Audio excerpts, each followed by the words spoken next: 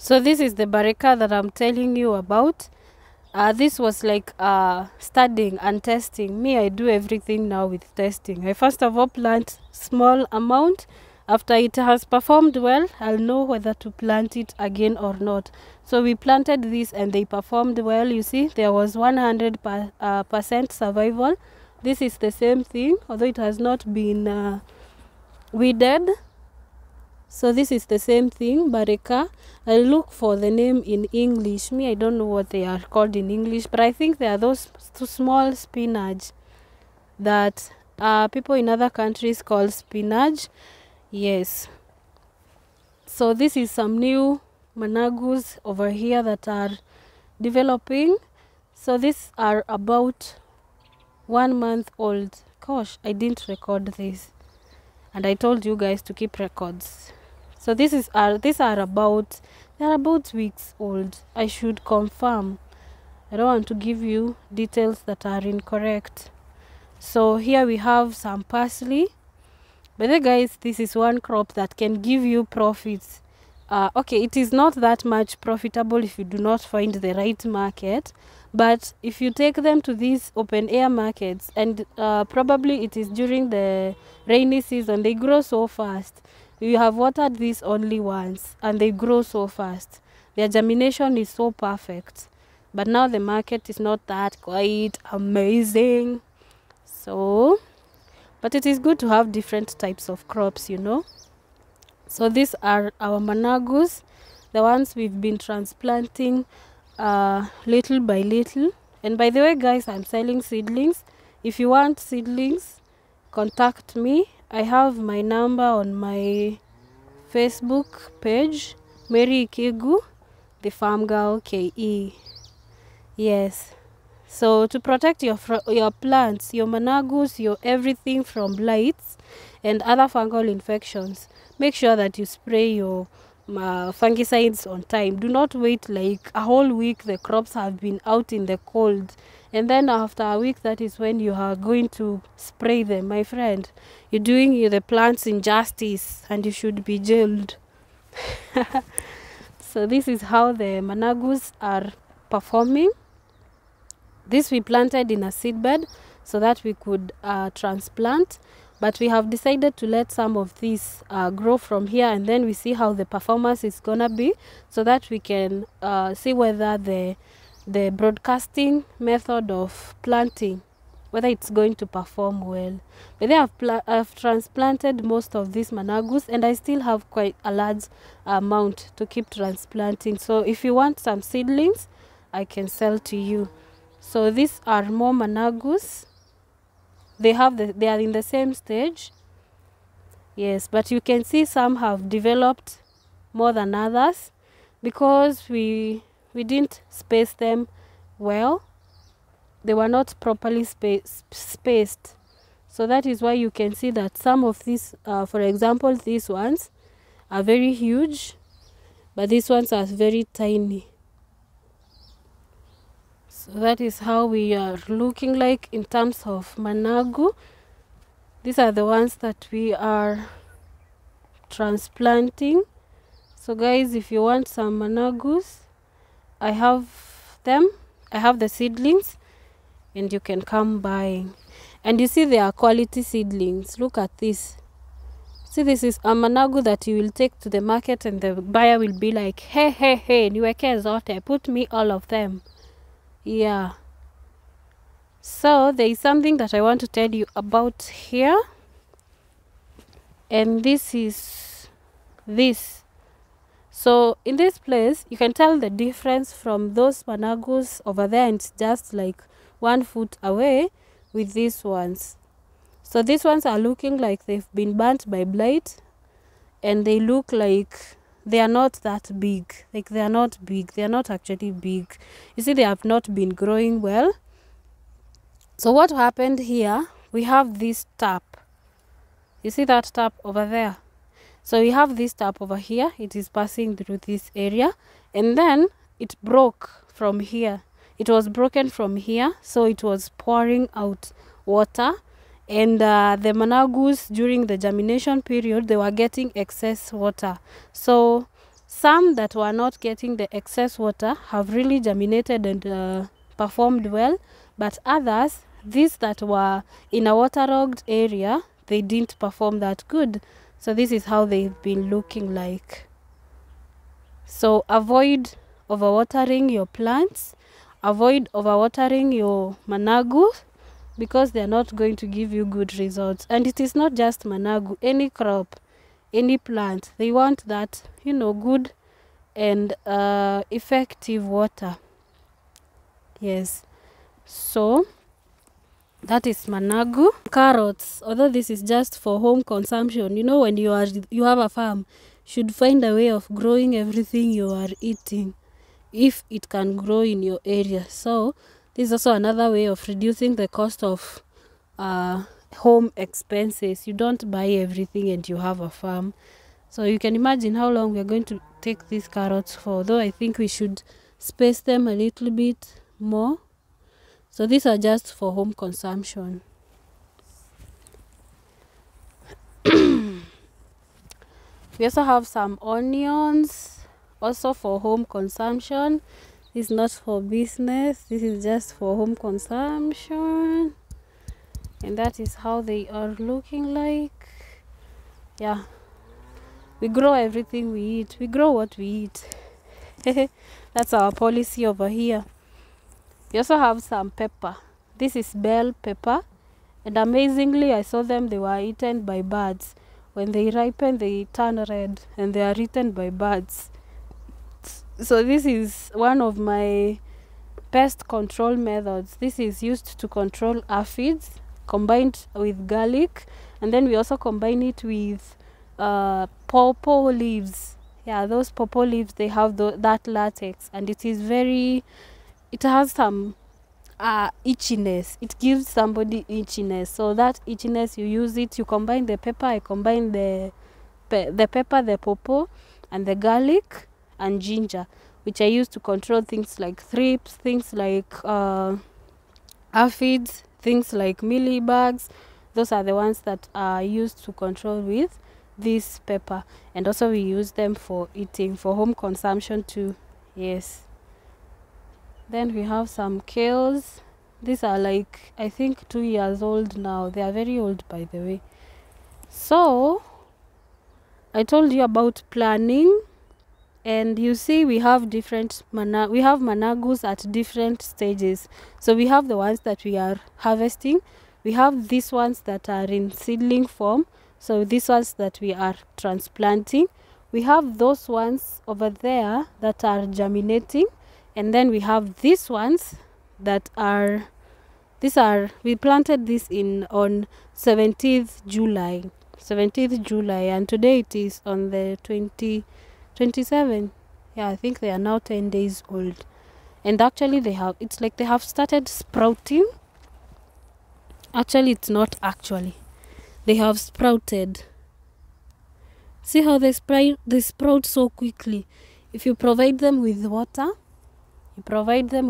you give them manure, and then now you give them an adequate spacing to grow. Look at that. I don't know if you can tell those green things. Okay, it can be a combination of both managu and weeds, but let me show you the weeds. Camera, focus. So this is the weed, this that has a round shape, but we also have managu in the same place. This has these ones with sharp edges. So that is how you tell managu from weeds. The weeds have round shape, but the managus have the sharp edges. Yeah. So that is how we generally looking like. And these ones are kales that we have been using for home consumption. Then they have depleted, like they have been here for so long. So we thought instead of replacing them, we just, you know, plant the managus underneath. We water them, because you do not have to like finish everything. Imagine if we take all of this and we are using it for home, then we start buying. No, you don't do that. Planning.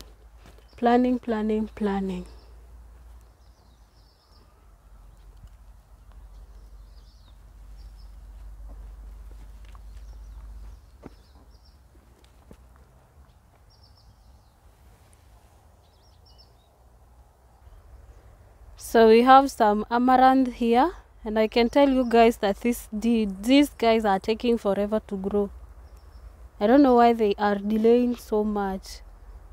Hey, this and celery. If you do not have patience, please don't grow these amaranths. They are taking forever to grow, forever to germinate. So this is how they are looking like, and I think they've been here for more than 3 months. More than 3 months, since May, June. We are in July, and you see that the big one is this. They are still very small ones. I mean, but when they grow, they are going to be lasting for quite some time, because they can be harvested like for 5 to 6 months. So we also have some spring onions, which this time baridi linizidi. Let me just laugh at myself. Yes, the cold was so intense, plus I skipped like 1 week without spraying these onions, and that's why you can see they burnt. Yeah, they were affected by fungal infection, fungal disease this much. So currently I am trying to really be at it, and they have improved. You can imagine from having been burnt so badly, and you can spot some green color from these crops. It's giving you some hope in that product that I am currently using, because the cold has not reduced. It has been cold like since May, since the end of May. Yeah, it has been really intensely cold, and I remember even May it was still cold. So what you do is that even if your crops sometimes they get burnt or they get affected by the fungal infection, don't lose hope so quickly. I was thinking of removing them, but then again I decided to try and see if they will improve. Yeah, so those are managus over there. Those are managus, and this is some other onions, you see. So this is how it happens. This is how the fungal infection starts. You see this black caroling? Yeah, that is how you know you're being affected by fungal infections. This is because I was late with 1 week. 1 week only. So be careful. If you develop a program of spraying your crops, do not like skip it. Stick to it. So then we have some cauliflower here, which is I expect to harvest in. I was expecting to harvest them in September. I still am. Yes, I'm expecting to harvest them in September, and this is generally how they are looking like.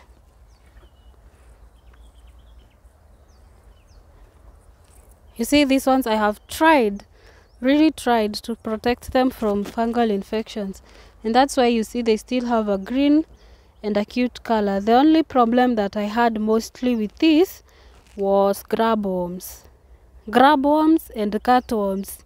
They have eaten this cauliflower so much. That's why you see some are big and some are big like these ones, but others are very small, because now these are the ones that we have been replacing. Yes, you see. So if you stick to a good program, you will not be affected by fungal infections. Some of these crops are very sensitive, like the onions, so you have to be strict so that you do not get affected. So these are managus. Here I had some onions. Because of how they've been affected by the cold, we decided to just eliminate them, and then we plant managus, because the managus are not affected by the cold. These are 1 week old after transplanting. They have to go through a period of transplant shock before they start sprouting well.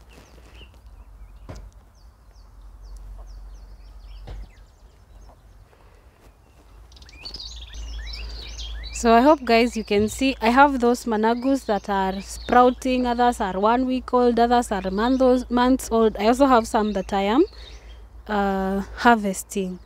So this is what another idea that we thought, because the spring onions are disturbing us so badly, we decided to put some managus in between. We water the managu, the spring onions, but essentially we are watering the managu and spraying the managus because the spring onions are such a disappointment. Yeah, they want places with some heat. Those places like coastal areas, those places like Makueni, watu wa Machakos, hizi vitu ni zenu. You're the ones who should be planting. So these are some small cauliflower that are way behind those ones. Yeah, such that I can sell severally to that customer that I will be selling to when I start spelling the cauliflower. And lastly, these are the managus that we transplanted this towards the end of June. Was it? It was the beginning of June. My goodness, I should check properly. I don't remember the date well, but I know we planted them towards the end of June. And guys, I love how they are looking.